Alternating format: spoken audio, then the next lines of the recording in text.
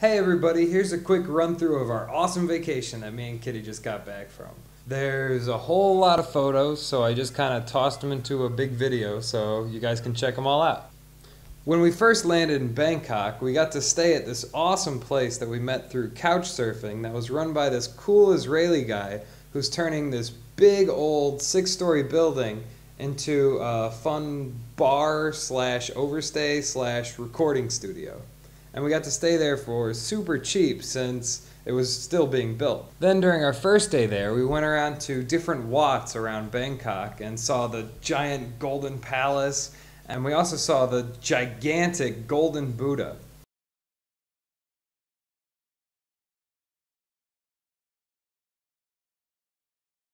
Next, we hopped on an overnight bus going down to the south of Thailand to a little island called Koh Tao. The bus was nice, but the boat ride to the actual island consisted of a 3-hour scream vomiting, everyone's throwing up nightmare tour across the sea. So that was not very fun. But eventually we made it to the beach and it was beautiful, and we signed up for scuba classes and we got to check out all the awesome fish. Our favorite were probably the parrotfish, which are the bright rainbow colored ones that would swim around and eat chunks of coral from the bottom with their weird teeth. We also got to see some pufferfish, stingrays, and as we found out later, an extremely poisonous scorpionfish. I also liked these squishy things that were on the bottom that would all retract and tense up when you got near them.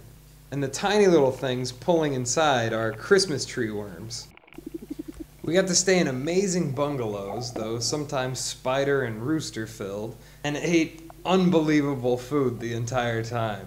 One day we rented some motorbikes for about $6, and Kitty did not like them at all, especially because the first day, on her very first attempt ever driving a motorbike, I decided that we should drive up and over a mountain in the middle of the island. We took a remarkably pleasant boat back to the mainland and then started out to go to explore Cambodia.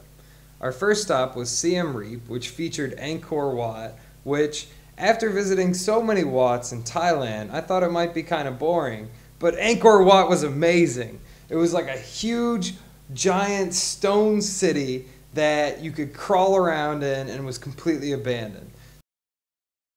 It was kind of like if the City Museum in St. Louis was miles across and thousands of years old. We rode bikes to Angkor Wat, which allowed us to fully explore the whole place and really have a great time. Though one day we did get a little lost in the woods, which was kind of scary because there's still apparently mines left over from when the Khmer Rouge was in power in Cambodia, hidden about the forest. We stopped over briefly in Phnom Penh, which was kind of lame and very depressing. So we managed to get a bus to drop us off in the middle of a very tiny village in the middle of the Cardamom Mountains in Cambodia. There we once again met some super nice Israeli guys who personally drove us in their Jeep up the river to an even smaller village called Chipat. In Chipat we chartered a cook and a guide to go exploring the jungle with for 3 days. On this trek, we got to wake up to birds and gibbons screaming in the trees, but unfortunately didn't really get to see any. Except, of course, for the Malayan pit viper that Kitty happened to step on. Especially since, in the words of our guide, the snake always bit, and when he bit, the hand, the arm, break, and then gave the chopping motion to show that the arms or legs would have to be removed after the snake bit you. So that was a relief. Next, we jaunted over to Krong Kokong, which is a little border town on the edge of Cambodia that is filled with prostitutes and psychopaths, as we came to find out. But it also featured the best burger place that we've probably ever eaten at, especially in Asia, Mik Kong. Here I also traveled solo to Safari World to check out the orangutan boxing matches that were heavily advertised throughout the town. Kitty decided not to come, but it was way more amazing than I could have ever thought. These orangutans were geniuses. They could do everything that the Three Stooges were ever capable of, but, on only about a fifth of the brain power.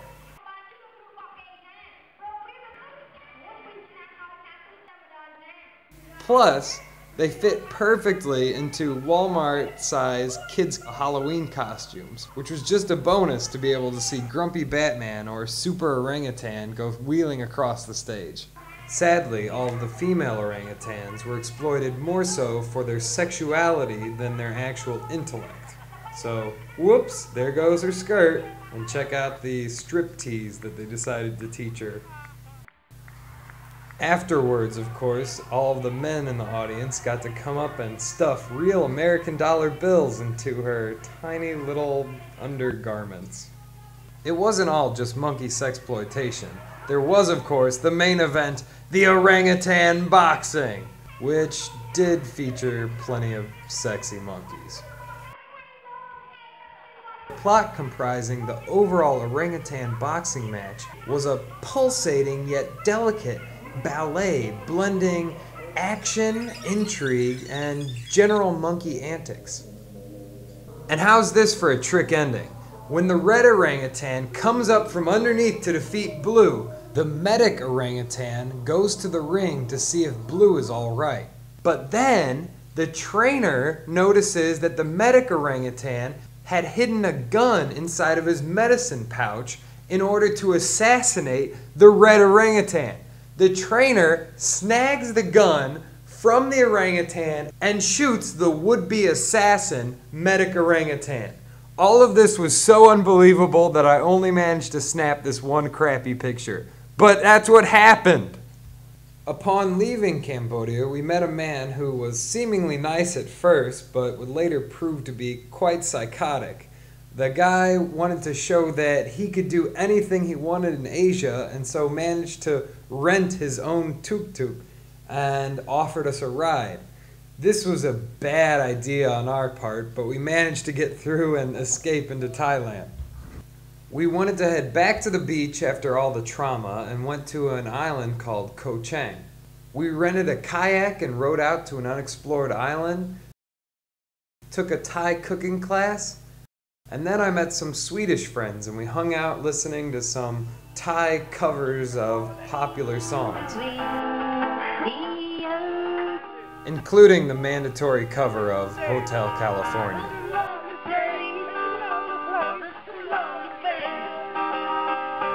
We also got the chance to take some elephants on a quick trip through the jungle. The elephant trainer got to snap a few photos of us and also took this opportunity to snap a few MySpace-style photos of himself. The next day, me and the Swedish buddies set off to hike through the jungle while Kitty relaxed on the beach.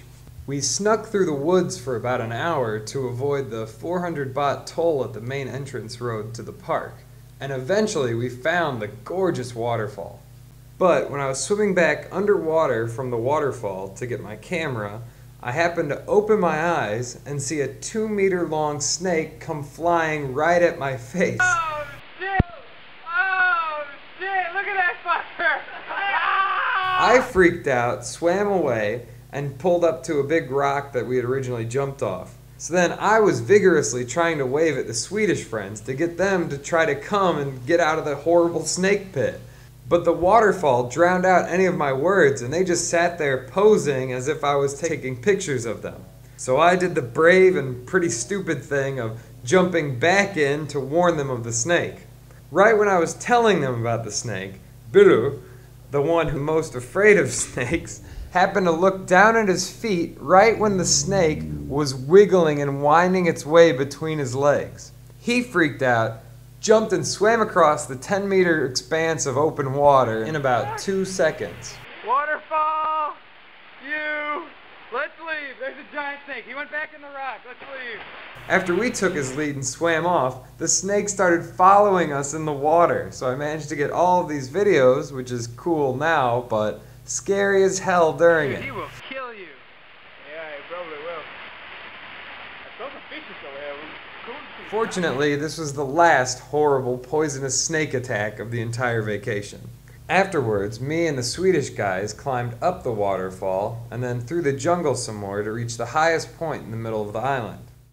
We spent the last few bits of our vacation relaxing, getting a little more shopping done in Bangkok, and admiring the King of Thailand.